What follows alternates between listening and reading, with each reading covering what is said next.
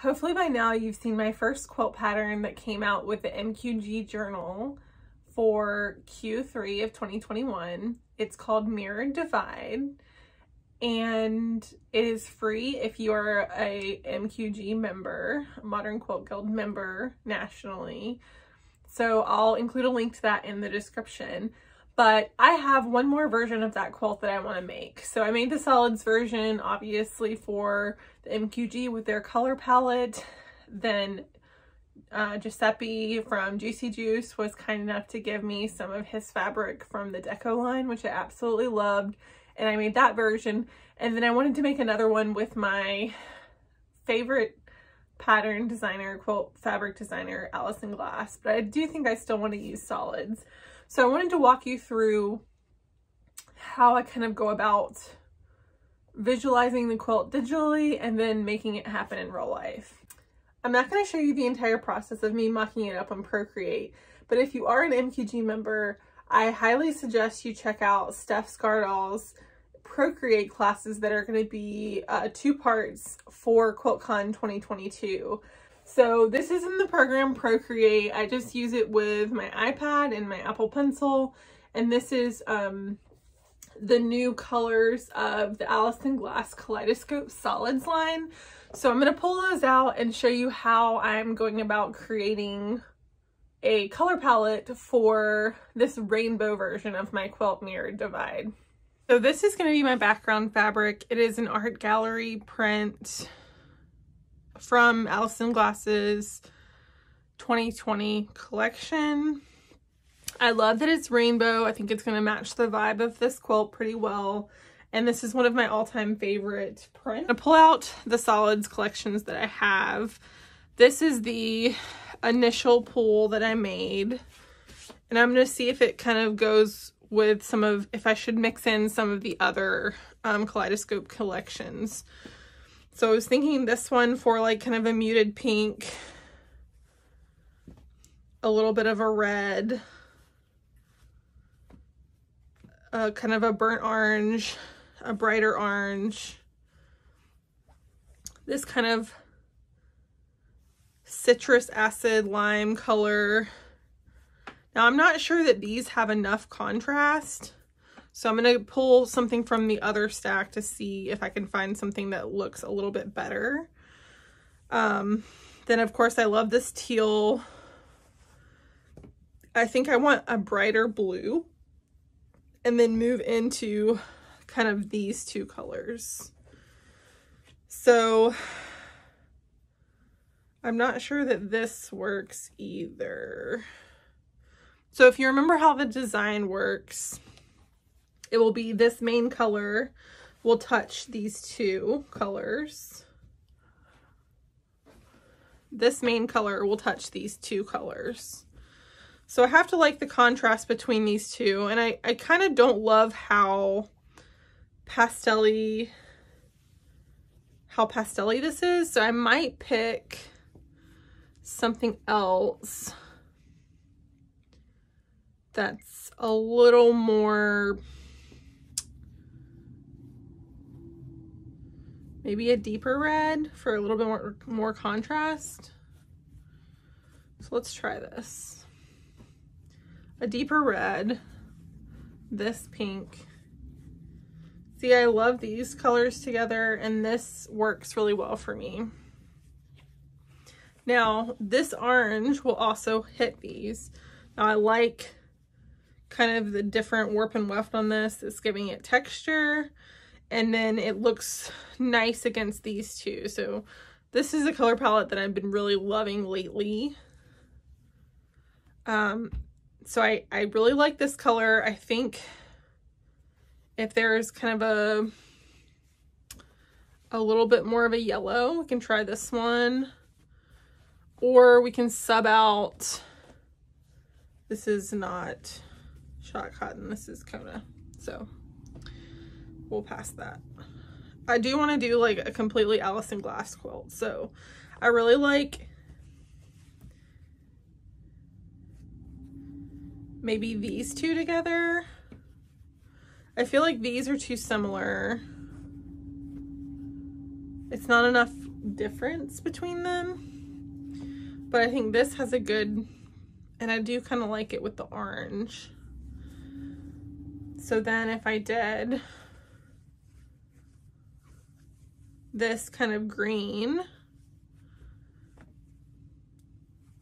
with this, and then maybe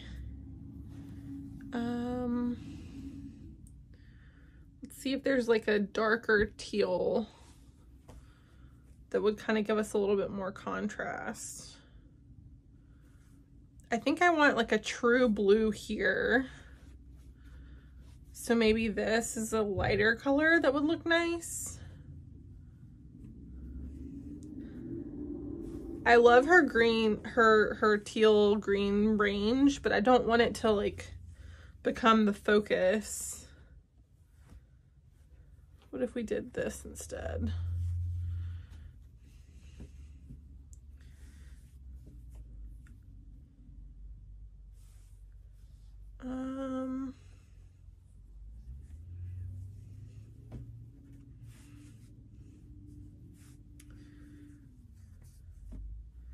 I can't go from greenish blue back to blue, so I'm looking for something that's gonna work as a transition from the teals. So I think these are too close. Let's see what else we have in that family. We have like true blue, kind of a darker blue, which I do like.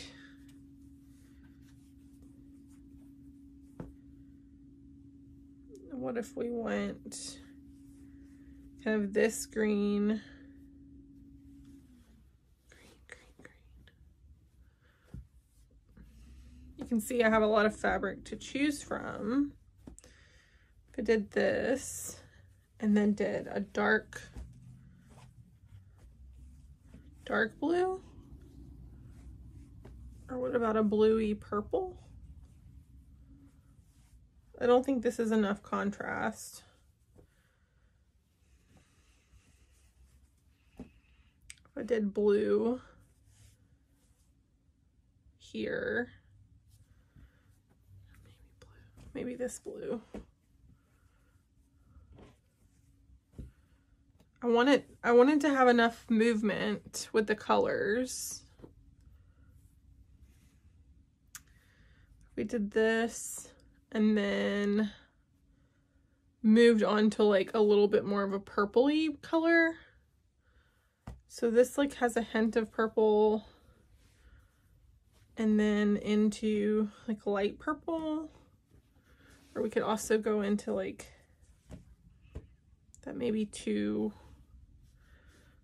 pretty abrupt. So if we took like a more bluey purple,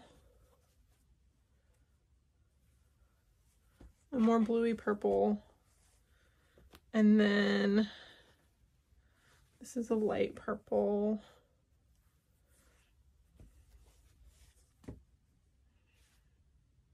I think that's too purple. That might be okay. Green, blue, this lighter blue. What if we transitioned to purple a little bit more quickly? I do kind of like this color. A light purple and then a sort of a magenta color, magenta-y. So I need 12 colors.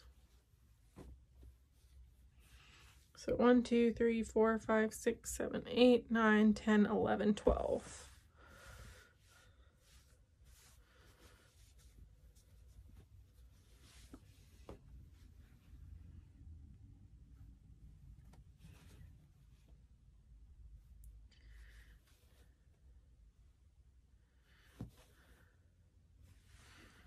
I kind of like this color, and it kind of feels like more of a mix between like these two.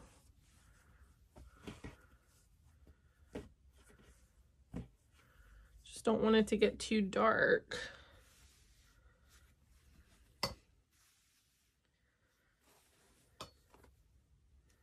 not bad.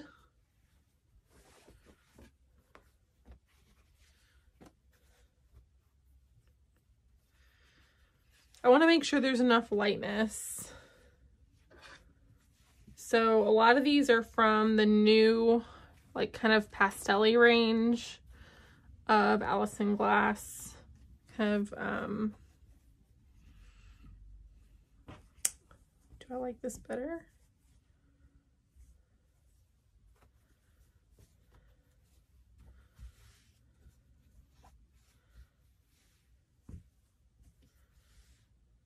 Are these too similar? Now I really like this.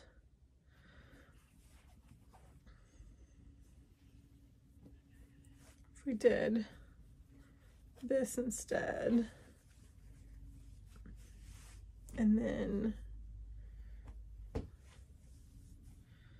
red, orange, yellow, green, blue,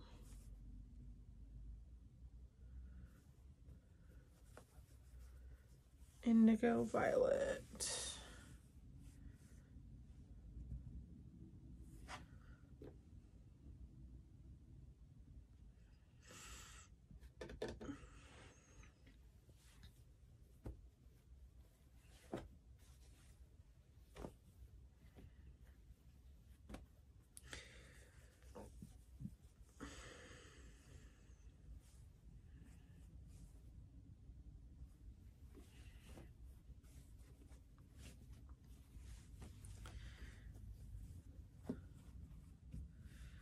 So I really like this.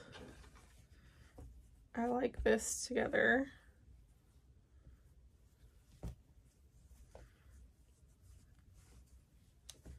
No, I think I like that. This looks nice.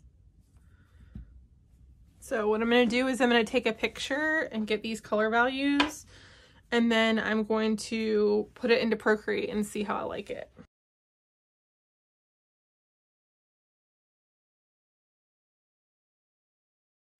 So as you can see in that Procreate time lapse, I really like how that color scheme's going.